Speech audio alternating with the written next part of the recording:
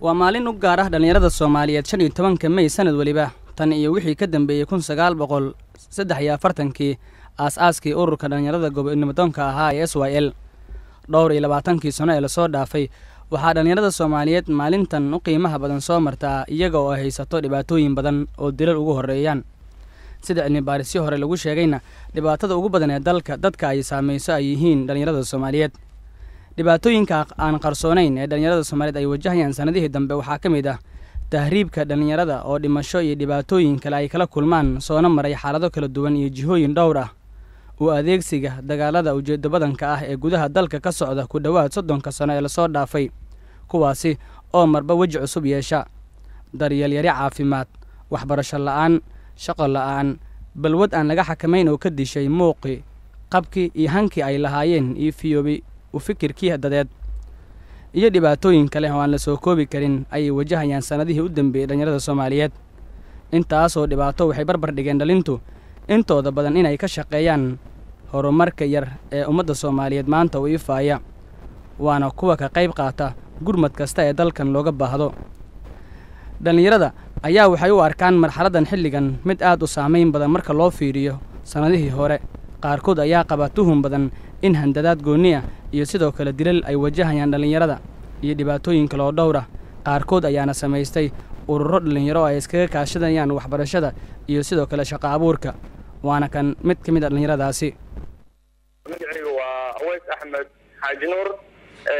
waxaan dareemaynaa dhalinyarada Soomaaliyeed waxaan dareemaynaa depression waxaan dareemaynaa niyadjab dareemaynaa maadaama dadkii halgamayaasha wadadii processkii saxnaa ay soo jeexeen maanta aan la helin wadiiqadii saxda ah maanta la helin waxaan dareemaynaa niyadjab iyo waxaan dareemaynaa wixii maanta naga mudnaayeen oo aan maanta aan u sameyn karin 100% hatta aan u sameyn karin waxa jirta wax dhan kasta maanta dhalinyaradu waxay wajahayaan caqabado aad u fara badan wajahayaan waxa la wajahaya waxbarashadii waa la siyaasadeeyay wad arkaysa xaaladda waddanka ku jiro iyadoo waddankii marxaladda uu marayo aad dareemi karaysa dhalinyarada ee maxayirka ay taagan yihiin kuwii tahriibayaan kuwa dhalinyarada South Africa ay joogeen kuwa Liibiya dhibaatada ku haysatay kuwa kale wadamada Carabta ku haysato waxaan dareemaynaa wax depression aad u fara badan aan dareemaynaa dhalinyarada Soomaaliyeed anigoo ka hadlayna markaas dhalinyarada guud ahaan inta maanta waddanka joogta gudaheeda kumanaan dhalinyarada Soomaaliyeed ayaa Muqdisho iyo gobolada dalka ku abuurtay shaqo sida kaxaynta mootabajaaj iyaguna dil dhac iyo handadaad joogto ah ay la kulmaan waana midda ay ka cabanayaan xilligan arrintan iyadoo dhalinyarada horta qaybo badan tahay qayb waxa waaye qayb aqoon-yahanaa qayb waa qayb dhalinyaro ah ee magaalada Muqdisho balwad iyo daroogo iyo ku isticmaasha qaybna waa qayb ciidamo waa dawladda Soomaaliya iyo qaybaha kale ee kala gedisanaysa sida xarakada iyo nimanka shabaabka marka dhalinyarada nooc kasta loo adeegsadaa hadii annaga aan nahay dhalinyarada ku shaqaysata bajaajka dhibaatooyin fara badan ayaan qabnaa dhibaatadaas oo ah annaga oo shaqo abuuranay samaysanay iyadoo ciidu aysan noo abuurin dhaqaalana lagu bixinin dawladdii Soomaaliya aan ka rabnay in ay dhaqaalo noo samayso shaqooyin noo abuurto xirfado noo samayso meelaha ka shaqaysano cayimanna geedo iyadoo aysan geynin ayaa annaga samaysano hawshii iyada oo annagu ku dhaqaaqnay markaana arrintaas iyada samaysana dawladdii waxay abaalkeenin ka dhigtay inay 100 qof ilaa 200 qof maalin kasta ay naga dilaan sanad kasta naga dilaan maalinkii waxay naga dilaan marka tiraan aan qiyaasno maalinkii waxay dilaan 2 qofood ilaa iyo 1 qof inta u dhaxayso joogto waa dilka marka dawladda Soomaaliya dilkaas xoog galay nagu haysaa maanta oo tahay maalintii dhalinyarada oo fursadan ka faa'iideysanayay siisay radio kulmiye waxaan u jeedinayaa dawladda Soomaaliya dilkan horay noogu dhici jirin dawladii ka horeeyay dawladan kan waa faraka baxsi wax la yaabay marka joogto nagu noqday cid allaale cidii arrintan iyada faragelin karta hadii tahay United Nationska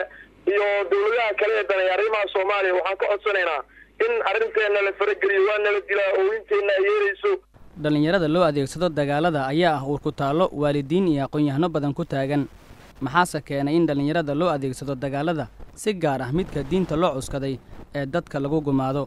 waa kan mid ka mid ah aqoon-yahanada oo su'aashaasi la weydiiyay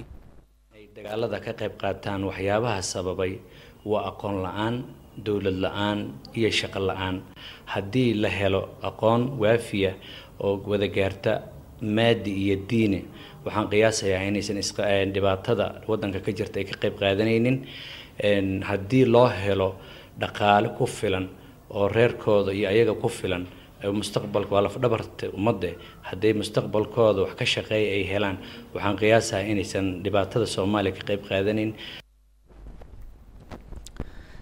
dhalinyarada Soomaaliyeed waxaa qayb ka ah gabdhaha da'da yar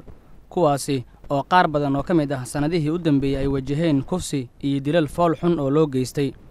qaar badan oo ka mid ah dhalinyarada Soomaaliyeed ayaa dibadda ku dhibaataysan xabsiyana ku jira inkasta oo ay xusid mudan tahay in sanadihii la soo dhaafay sidoo kale ay dowladda Soomaaliya dib ugu soo celisay dalka dhalinyaro ku dhibaataysnaa xabsiyo dibadda ku yaala. ilaa goorma ayay socon doontaa dhibaataynta dhalinyarada Soomaaliyeed?